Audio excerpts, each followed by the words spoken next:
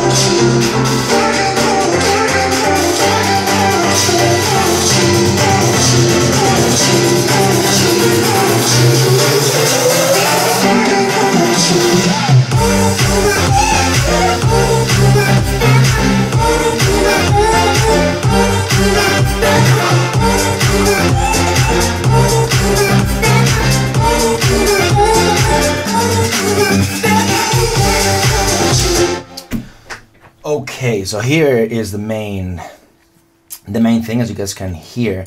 I have to say before I start explaining everything, this is the first, or like the main session of it, so you can see all the instruments and everything. As it's pretty messy, I have to say, what I do after this, I bounce stems. So I would bounce between 10 20 stems to have everything a little bit more clear. And then I open a new project in audio and I would start cleaning everything up, and then I have more like a better view of what I'm doing. And that's where I would do like the more final mixing, mastering. If I do the mastering, or if I'm not satisfied, then maybe I send it to an engineer who can do a better job than me. But this is like the original project, so you guys can see how everything came together. So the original idea of the track was supposed to be, as I said, a remake of Yeke Yeke, which is this vocal right here.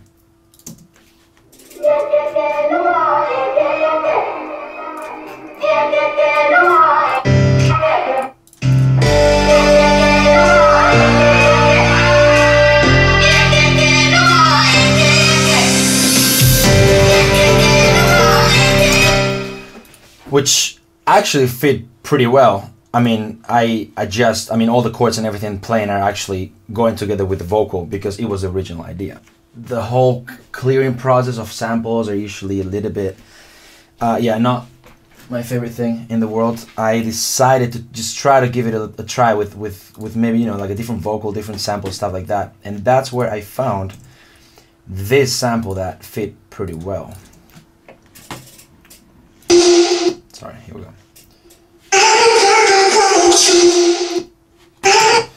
So the original sample, if I'm not wrong, where did I find it? I think it's from, well, it's from Splice, which is my favorite thing in the world. If you don't know Splice, you get on it right away because it's amazing. There's a bunch of stuff here.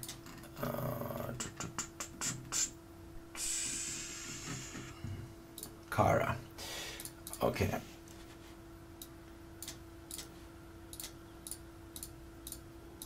So this is the sample that I actually used.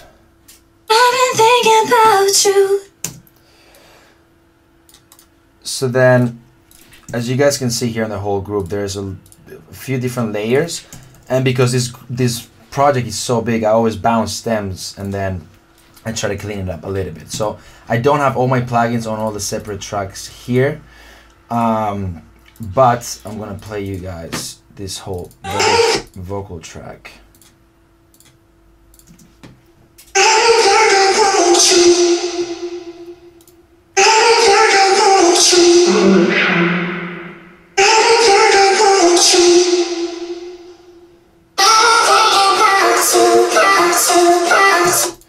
Okay, so that is the main vocal of the track, and actually the title is called Thinking About You. So let's start with the break. The break includes two kind of different sections here, which are playing two different chords. These are the chords of the first part of the break.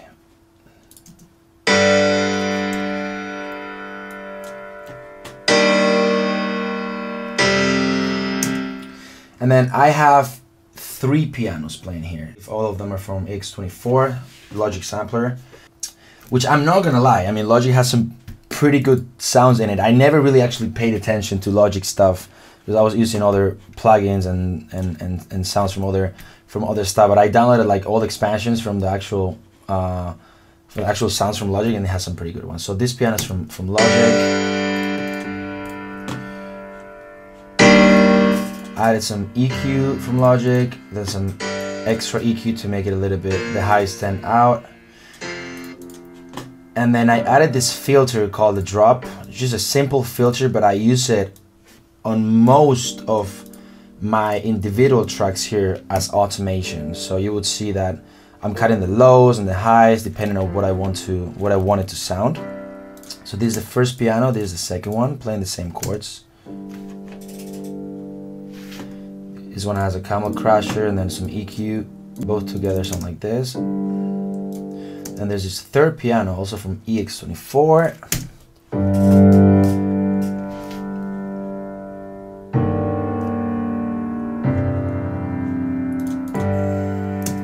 So you see that if I would play like one of the pianos separate, it sounds pretty empty.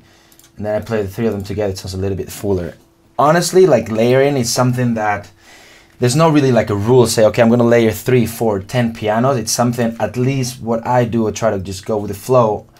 And depending on what I want to achieve with the sound, I just start searching for sounds and start tweaking certain things to achieve the kind of sound I want to get, you know? And there's this other piano I just forgot actually. This one is also from Logic.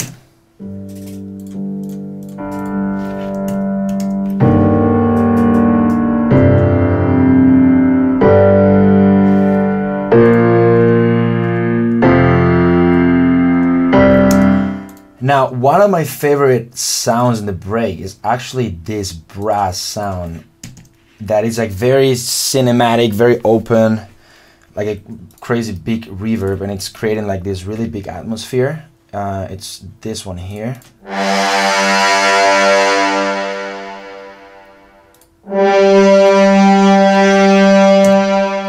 So this one again is from Logic. And then I added a crazy big reverb here, like on 86.6% wet. and pretty long. What is it again? Like, yeah, like 3.4 seconds. And then I added a limiter from fat filter, and then just some EQ to get rid of the low end. So yeah, I really like this sound because it fits very well with the whole vibe of the break, and it just adds this pretty big cinematic feel to it. So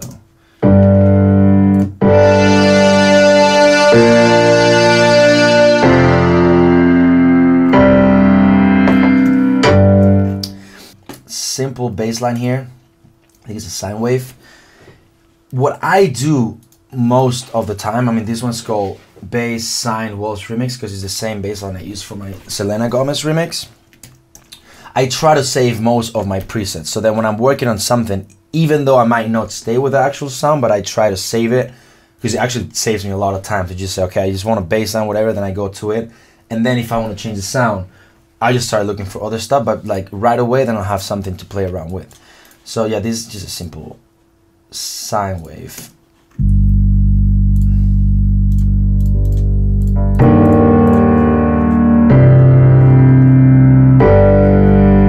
And then this together with the vocals.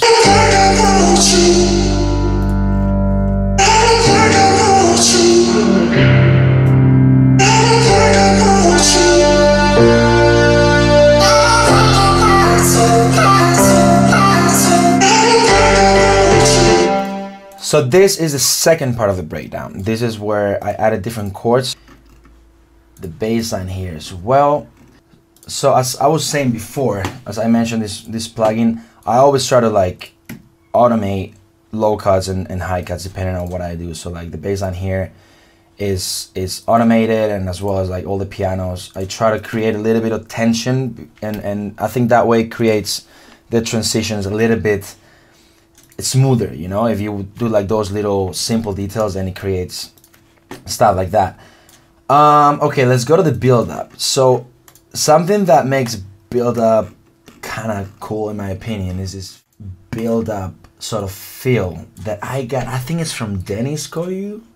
Normally I'm not the biggest fan of just using like stuff that it's like that. I always try to like add, you know, snares and kind of make my own, but this one just fit perfectly to it, and it just created very nice atmosphere. So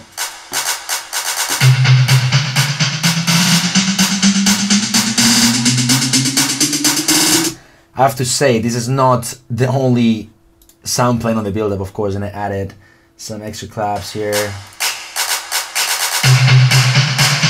And then I have these extra snares playing on the build-up as well.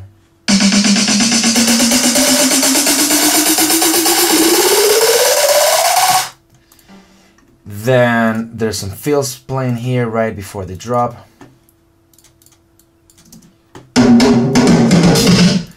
I added some compression from Logic, and then a limiter because it was clipping a little bit. And then this one too is added a little bit of reverb.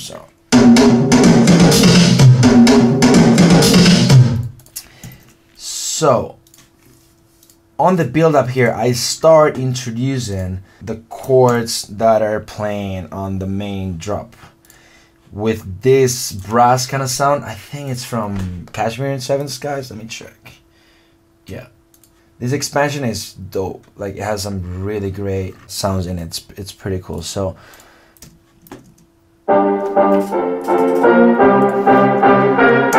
it starts normal, and then I started cutting the lows here.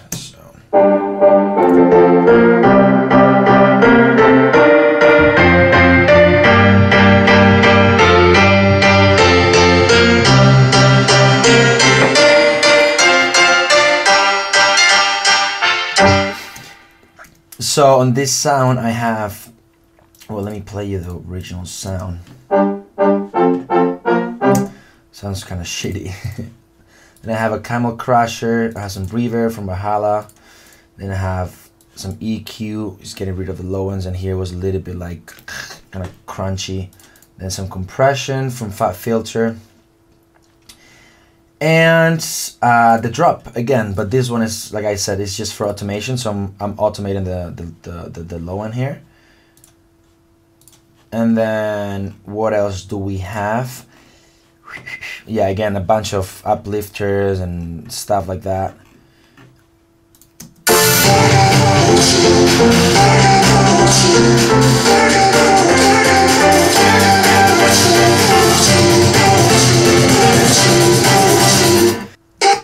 Now the vocal is still playing on the build up, just honestly the same vocal, it's just a little pitch bend up in the last bar here right before the drop.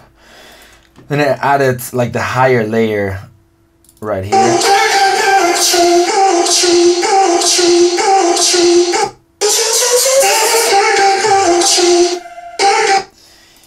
Alright, so that's pretty much with the build up right here. Now let's get straight into the drop part. So let me explain you guys the main element of the drop, which is the vocal chops. The vocal chop is something that I believe there's like 1,000 ways to do it. I'm just gonna explain how I do them, which could technically be the most annoying thing in the world because I probably do it the slowest way, but it's how I do it. So basically, as you guys can see, I import a bunch of different acapellas. So this one is from Dirty Southern Axwell. Then I have this other one, Really Love, which I don't even know which track it's from anymore. So what I do, I'll import an acapella and I start cutting, let's say, like the main sort of words or something that kind of gets my attention that I can play with it, you know? So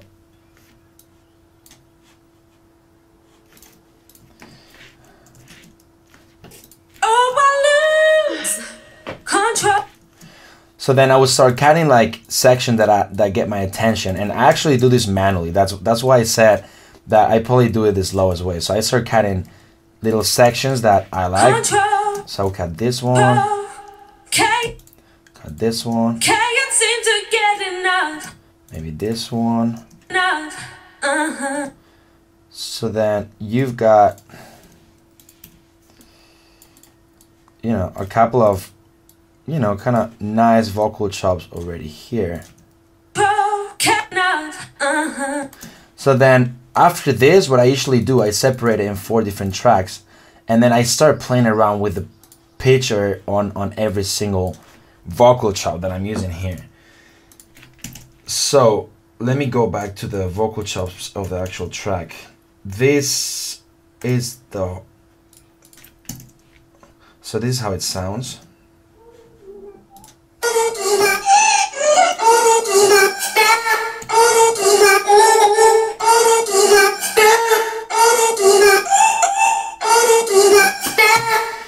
So like I said before, I actually treat each vocal chop differently.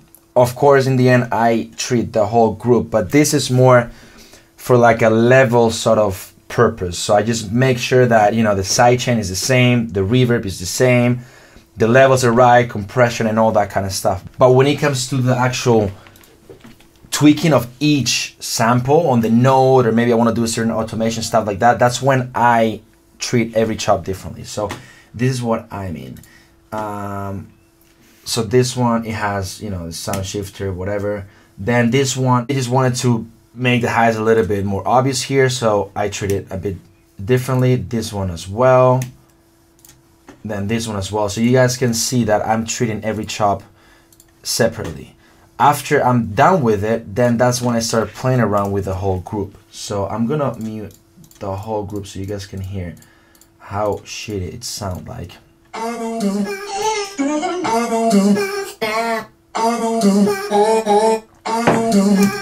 So, okay, first of all, we have some reverb, some compression from waves, EQ, just to get rid of the low ends, and something was probably like is annoying me right there.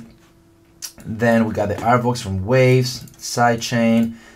Then this plugin from Soundtoys called Alter Boy, which actually it's one of my favorite plugins. I'm sure you guys know about this one, but it's actually really cool. When it comes to like vocal chops and just being creative with it, you can do a lot of awesome stuff with this, which I did on this case. So I pitched it 12 semitones up. I added a bit of distortion, and then it creates this kind of annoying sort of high pitch thing, but it doesn't sound exactly as the sound shifter from Waves. I think it's a completely different way of pitching it. And also you have the drive here, the saturation, which you can add a little bit of that as well to create this sort of DJ Snakes, Skrillex kind of vibe to it. Then I added some gain to bring it up a little, well, quite a lot, 9.4. Limiter. Then we got this filter, again, just for automation. I don't use that for any other purpose, pretty much. I don't EQ stuff with this, I just automate it. And then this reverb, that is automated on the whole group right here. So, that being said, let me close all the plugin, which I'm in a mess here. The whole thing sounds like this.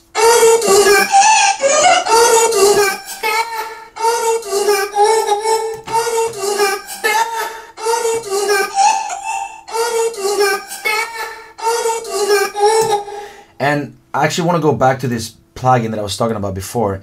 Again, I'm sure a lot of you guys know it, but if I would take it out,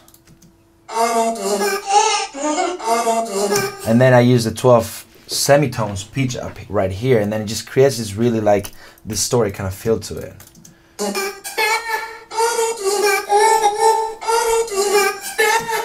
Alright, so these are the vocal chops. Now, let's go to all the synths playing here. So I've got, let me go from the bottom. So, piano.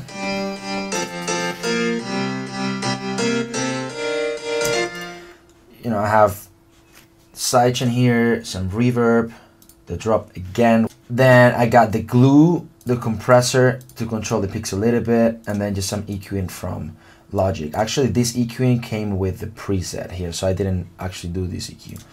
Okay, then we've got these strings right here, which are from Seven Skies and Kashmir's Expansion, which I use quite a lot. What do we have on this track? We have some EQ, then we have compression, the glue, then we've got the drop, reverb, quite a lot on 42%, short decay, then we've got this plugin from Waves to make it like pretty stereo, and then we've got Kickstart for sidechain. You can't really hear these strings that much. It's mostly like in the back and pretty white, but if I would take it off, then you would hear that something's missing. So this together with the piano sounds like this. Now we go to the brass section. This is beside, like after the vocal chops, I would say this is like the main element. There's 3 brasses playing. We've got the brass high, which is playing the higher octave, but it's sort of like filtered. So we've got Camel Crash, Valhalla, EQ, the drop again, and Kickstart. Like you guys can see, I don't use insanely crazy weird plugins that you might not know. I just have most of my, you know, favorite plugins that I know exactly where to go and how to use them pretty much, and to me just does the job. You know, of course, you know, here and there I would use something that it's a little bit more random, but most of the time I just, you know, I'm kind of like able to tweak the stuff in the way I want it to sound without using, you know, stuff that it's like too crazy or complicated. That's just the way I do it. So yeah, next up, the brass main, which is this one here, again from Kashmir, Seven Skies, this dope library. Brass main. This one is actually playing part of the chord, so it's not playing like the same note in 2 different octaves, but it's playing actually the chord without the top note here, so it sounds like this. Like if I would mute the higher note here, it would sound a little weak, so it sounds much better like this. Oh, fucked up. Okay.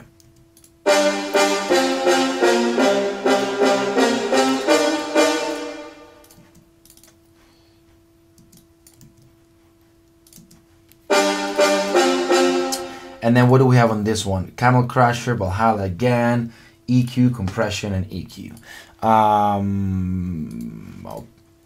Okay. Now the brass low, it's playing like this.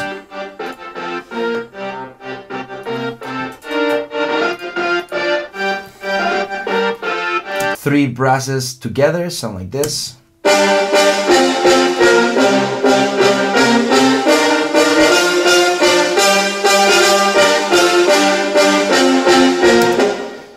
So yeah, next thing we go to the bass section here. So I have three basses playing on this one.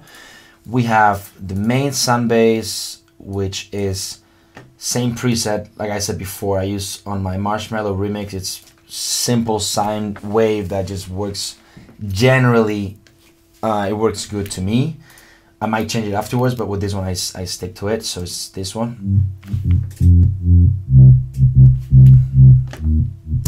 So it has some EQ just to get rid of everything past 133 Hertz, and then I cut everything below 30 Hertz. Now, this is something that I do on most of my sub basses because I heard that you're supposed to do that. I don't know if it's technically correct to do that or not. I heard that it creates some sort of ramble that you don't need, so I just got used to doing it, and I just do it all the time. So yeah, that's this. Now I have this waves plugin to make it completely mono because I'm gonna get the stereo image with the other layers. So this one I want it completely in the middle. I'm not saying your bass should always be in the middle, but what I want to say with this is, if I would only have this sub bass, maybe I would achieve something different. But because I'm gonna create the whole stereo image with the other layers, I want this one specifically in mono. Now I have sidechain, and now something that I do frequently, if I hear like a little click or something that is kind of annoying me, that it can be created by either some kind of like reverb in the back or like actually maybe the sound itself, I would add this LFO tool in the end. Something, you know, sometimes there's like some sort of click happening between here or here. I just do like a little bit of space here, and then it gets rid of that kind of annoying click that you get sometimes, and then I put it right in the end. Now we have this sort of top bass that, if I'm not wrong, I think this one is a preset I saved from my remix I made either for the Tiesto remix or for a remix I made for Nervo that actually never came out, I think. Let me double check. I think it is mid top layer. Is it this one? No, it's not this one.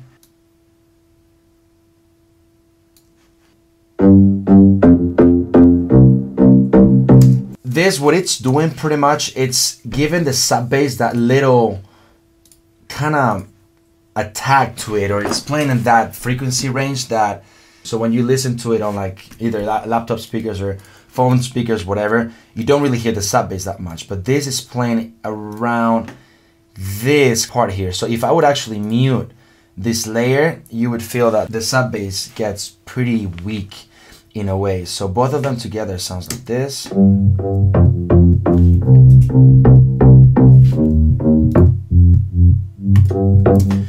Now the next layer I'm gonna use is this pretty distorted electro kind of bass line that has a really big reverb. It creates that pretty, yeah, big space in it. This is the third layer, so I'm gonna mute everything so I can play you guys how it sounds in the beginning. Sounds like crap. So EQ, I pushed the frequencies around 1200, and then I got rid of the very high end here because it was a bit too crunchy, and then I got rid of the low end. Then sidechain, distortion from Logic, more EQing. Now this EQ is pushing the sound even more around this area because I wanted this bass to stand out a little more on the mix, so I pushed all these frequencies over here so you could hear the difference without and now with. And then I got rid of quite a lot of low end here that I didn't want. Now limiter and this big reverb on 46%, pretty short decay. But then if I would remove the Valhalla reverb, it would sound like a completely different bass line.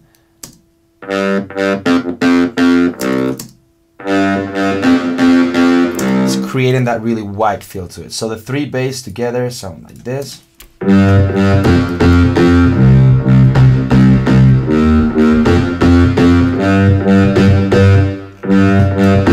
Now together with the brass sounds.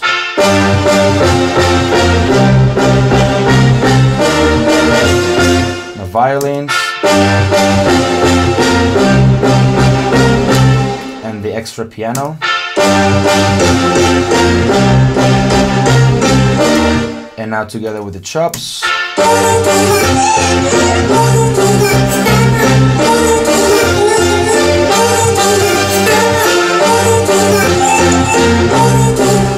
Now I'm gonna go to the drum section of the drop. First we have the main kick drum here. This is a kick drum I tend to use a lot of my tracks. I like the punch of it, and then depending on how long or short my bass is, then I control the tail of the kick drum with this LFO tool.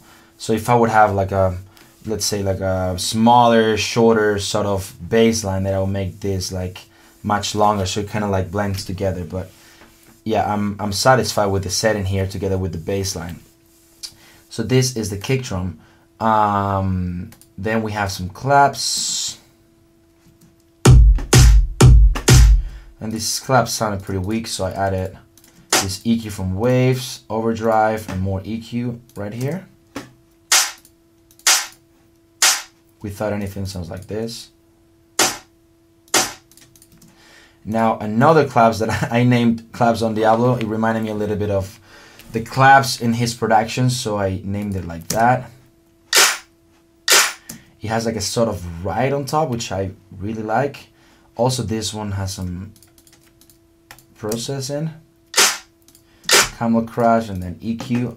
I got rid of the low end, and then I pushed the high frequencies a little bit.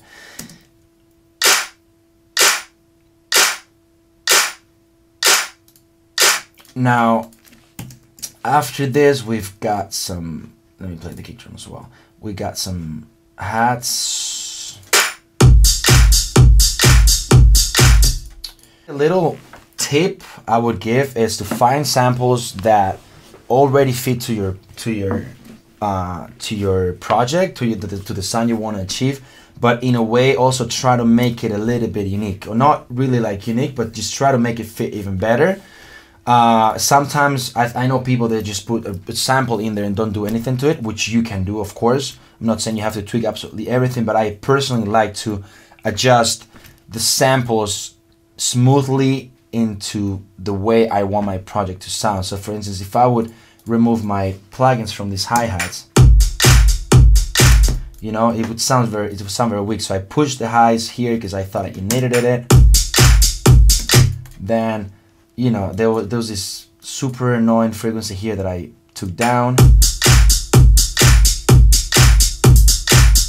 Then sidechain, because it had some stuff playing right on the kick drum that I didn't want in there, so I added the sidechain for that with this preset here.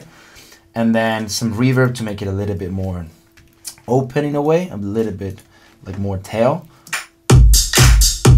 So I thought this one fit much better. Then we had more hi-hats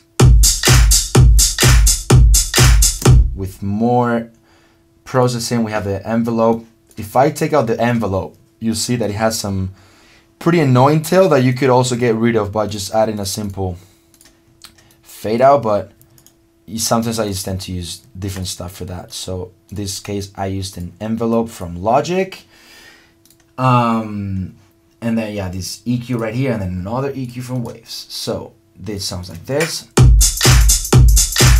Sorry, this one.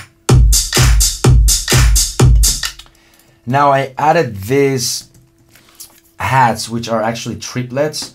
I'm not the biggest fan of triplets unless it actually fits to it perfectly, because triplets can really, yeah, can really mess up your groove or your vibe if it's not done properly. I found this sort of loop that just just fit pretty nice to it. So it's kind of playing in the back, so you can't really like hear that much, but you just create a little bit more groove to it.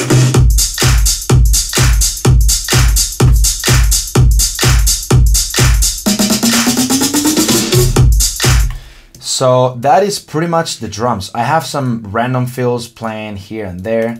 So, you know, just as sort of transitions. Then I have these snares, which I pitched up here.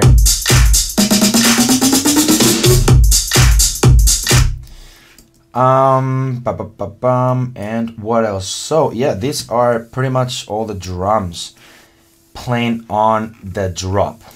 Now, of course, there is, you know, some extra effects like white noise. There's some crashes in here, nothing too crazy when it comes to effects. And that is pretty much the drop. So altogether, it sounds like this.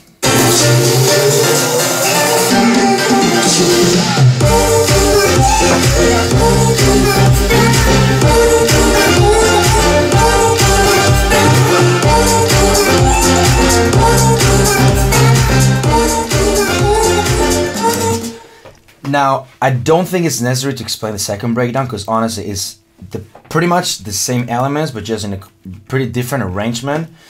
I'm gonna go ahead with the intro and outro. So there's one element that I really like on the outro that was initially gonna be on the drop, but I ended up going for the brass sounds in the end. So I liked it, so I put it in the outro. I think it's pretty nice.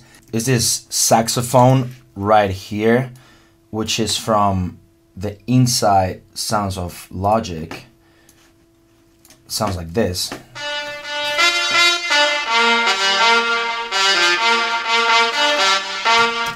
Now, without any processing, it sounds like this.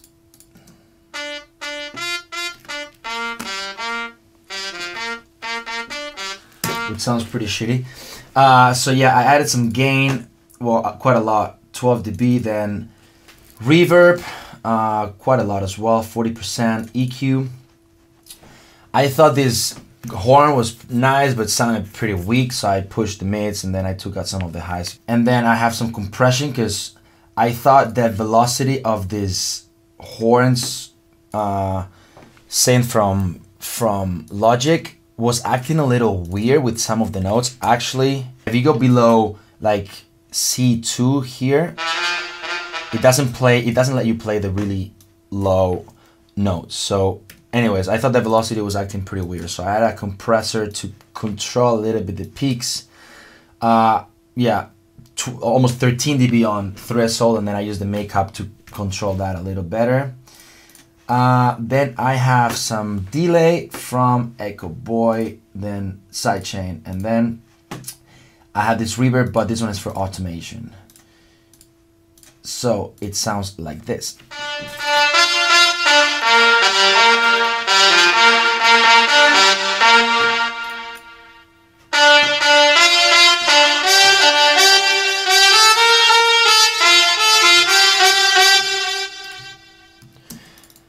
And then together with the rest, it would sound like this.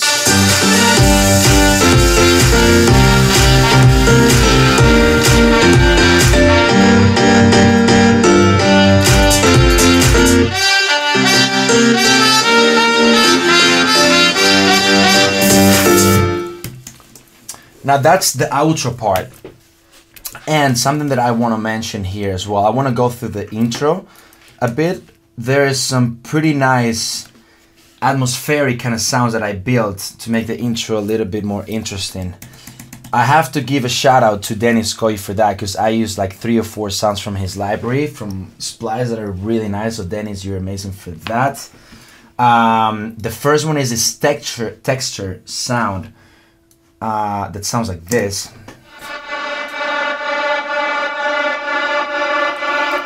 So it creates this really big atmosphere kind of thing. I added some sidechain to make it bounce a little better, and then some reverb. Then on top of that, I have this texture sound that I cut a little bit. so I made it shorter because it was this whole thing. So then I made it shorter. It was already kind of like tremolo-ish, so it was like panning right, left a little bit, but I wanted it to be more obvious. So I added another tremolo from Logic here, which is making the sound bounce from left to right. I added this pretty big reverb to it, so it doesn't cut right away. And then I added this camel crusher, which is making the sound like super distorted.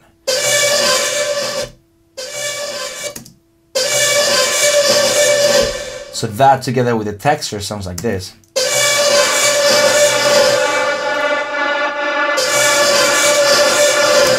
Now there's this other sound.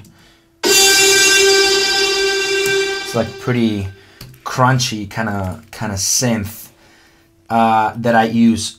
Again, I added a tremolo because there's like a pretty big tail. I added this reverb here, so after this sound's playing, all this part right here, it's gonna bounce from left to right, which it creates this nice feel to it.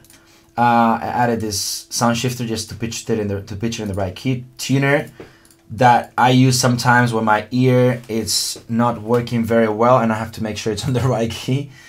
Valhalla for the pretty long reverb. Camel Crush again. I just muted it. Okay. And yeah, so these three sounds together sound like this.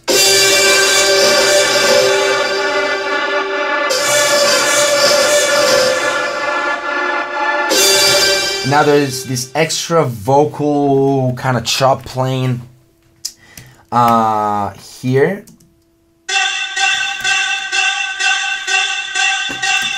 So I'm gonna mute the plugins. Well, there's sound shifter again just to pitch it in the right key. Tuner again for the same reason, to make sure it's in the right key. EQ from waves and this flanger effect.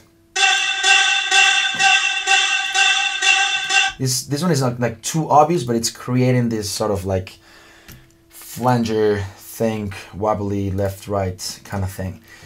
So all together.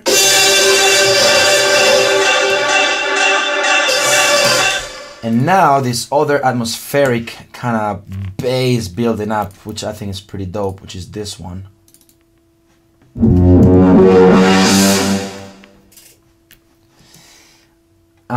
Again, sound shifter to pitch it in the right key. Then I have EQ, tuner, camel crusher again. Then compressor, because you guys can see, you know, like this part is very low. This one's going up, so I just control the picks a little bit with Fat Filters compressor. And that is pretty much it when it comes to the atmospheric sounds. I also have other stuff around the track, like for this, for instance, this ad-lib playing here. And then I would have some other sounds like this. Come on! Just small stuff like filling up the whole thing. And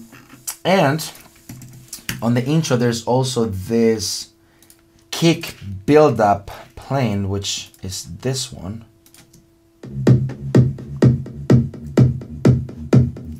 So I added some EQ to, because without this one, this was conflicting with the kick drum too much. So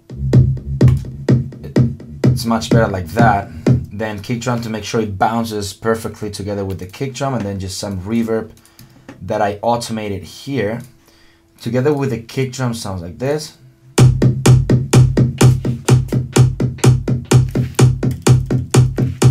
And then together with atmospheric sounds like this.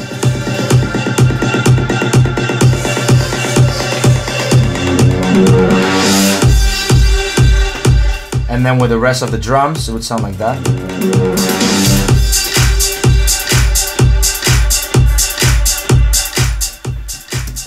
And on this spot right here, I already start introducing the vocal chops.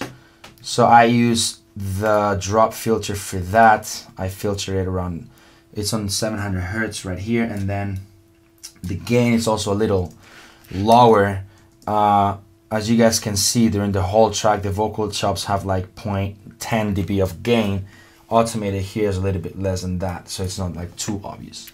and then some reverb right in the end of the intro and before the break, so it's kind of like fading out a little bit smoother.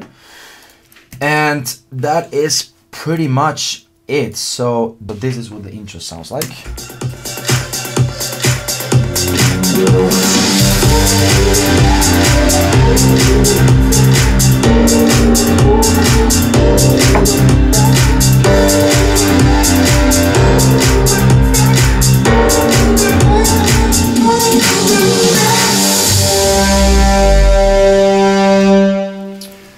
So that is it, guys. I hope you enjoyed it. Let me know if you guys want to know anything else about this track, or if you guys want me to explain any other projects, tracks, remixes, or stuff like that.